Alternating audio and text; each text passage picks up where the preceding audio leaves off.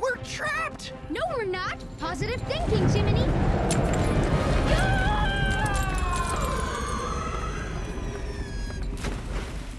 Bollocks.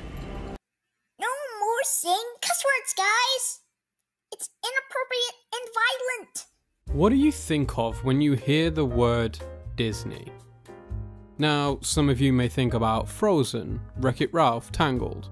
Some of you might think about Disney princesses like Snow White, Cinderella or Belle. Some of you might think of the giant evil goblin company that sucks the life force from every franchise whilst making billions of dollars and killing childhoods in the process. But me personally, I think about the Disney Renaissance era. Arguably the best Disney era there has ever been. Aladdin, Beauty and the Beast, Mulan, The Lion King, The Little Mermaid to name a few. I think what's funny about that is, I'm from a whole generation of people who will also think of the same, and one day our children will think of the same titles, just not the same movies. See, because every single film I just listed has or is having a live action remake, despite the fact that they are some of the best offerings animation could ever give you, certainly the best Disney could offer, and I've got to be honest again, I am tired. Disney is a company many associate with their childhoods, and there are even some people who associate it with their adulthoods. But irregardless, this association is positive. People love this company because of the magic it brought to each and every person it touched. Disney was founded in 1923, nearly making it a century old. It was founded by Roy O. Disney and obviously Walt Disney. Roy handled the business side of the company and from what I can tell was a pretty normal guy.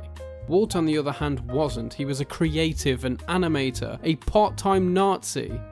He was a revolutionary. He made the animation Steamboat Willie, which is the first ever cartoon with sound. Then later on in 1937, Walt created the first ever feature-length animation. It also had colour and sound. This was Snow White and the Seven Dwarfs. Since then, Walt himself and the company as a whole have created some of the best and most timeless pieces of cinema ever created. Cinderella, Dumbo, Pinocchio, Alice in Wonderland, The Jungle Book, and of course, as previously mentioned, the Renaissance era. Despite being pioneers of 2D animation, they seem to have abandoned ship completely, seemingly to favour 3D animation.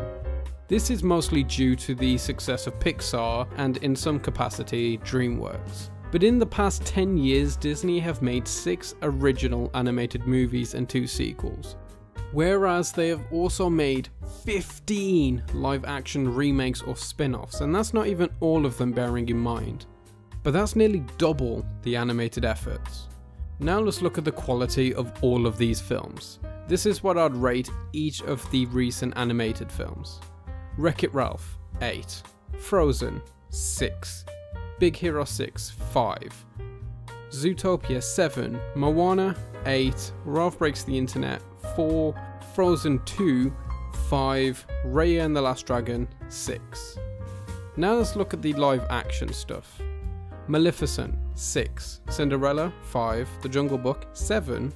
Pete's Dragon, 4. Alice Through the Looking Glass, 3. Beauty and the Beast, 5. Christopher Robin, 7. Aladdin, 5. Lady and the Tramp, 4. The Lion King, 2. Dumbo, 4. Maleficent Mistress of Evil, 4. Mulan, 3. Cruella, 4. And finally Pinocchio, 3 out of 10. Now doing the averages, the animated films get an average of about 6 out of 10, and the live action films having an average of about 4 out of 10. Now, that may not seem like a big difference to you, but it is to me. A 2-point jump is huge on my scale. That's the difference between like Venom and Blade Runner. See, an original idea being a 6 out of 10 means that it's fresh and it's good. Not great, but good. A remake of a great idea turning out to be a 4 is an awful and lifeless time. That's the most accurate description of all of these movies, barring 2 exceptions. To fully explain my issues with the live action remakes, I'd like to read you my review of Disney's newest attempt, Pinocchio. Pinocchio contains every single problem with the Disney live action remake squashed into one unbearable time.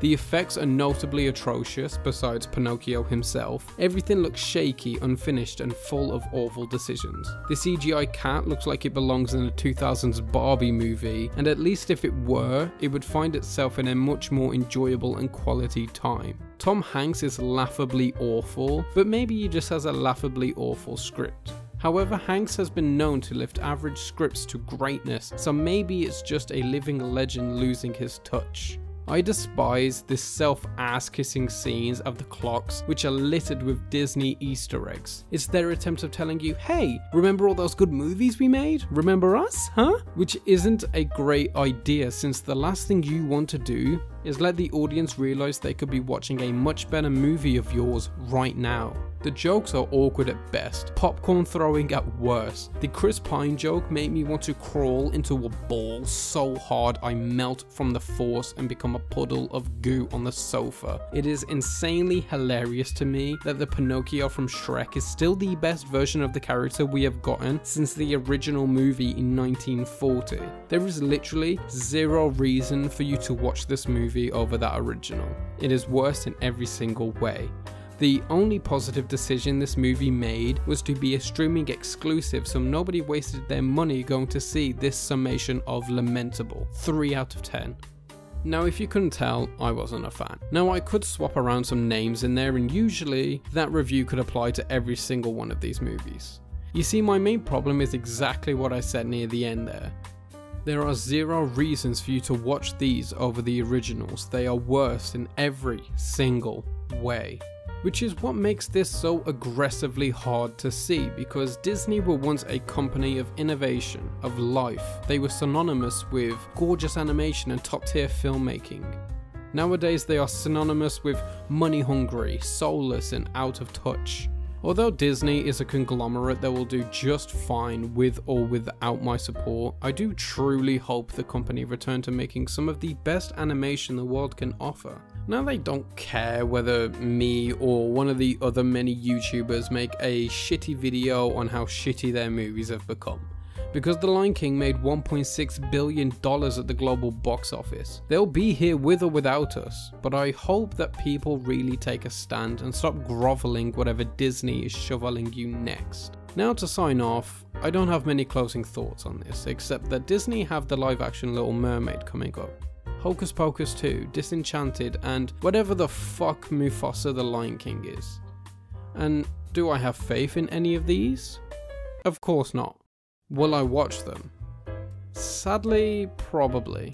Because despite the facts and the feelings I presented, I'm a hypocrite. I'm part of the problem. I'm simply holding out that Disney recapture their magic somehow in one of these and will make me feel like a child all over again. But until they do, with the exception of these, keep watching movies.